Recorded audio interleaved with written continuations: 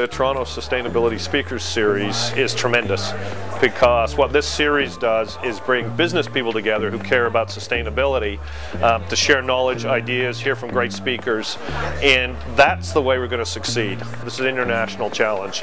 If our national governments work in partnership with our cities and help empower, engage and resource them, we can succeed. And I find that a tremendously exciting thing, and I think it's a message everyone needs to hear. We're here to talk about climate change and how we are addressing that at a local level, how we're adapting to some of the changes we're seeing because of climate change, and also what are we doing to mitigate our current activities that are contributing to climate change.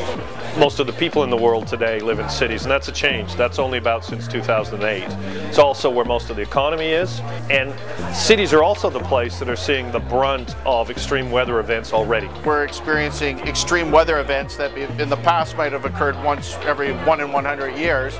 Now they're occurring on a frequency of perhaps every 5 years or every 10 years, and we're seeing it manifested in a number of negative ways. I mean, I think the immediate issue we're facing in Toronto is these really serious storms that cause literally hundreds of millions of dollars of damage to public infrastructure and private infrastructure.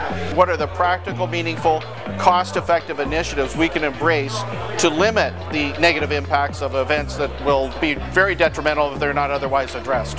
The biggest misconception about climate change is that we can't solve the problem.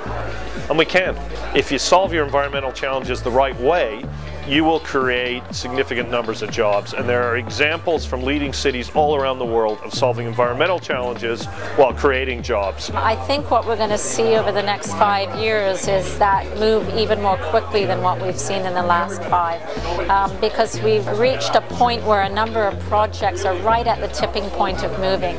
Really scale projects that are really going to start to demonstrate what this means to a community and what it can look like. Blue-collar jobs, white-collar jobs, inventive jobs, entrepreneurial jobs, all coming when you start from the premise that we have to be sustainable.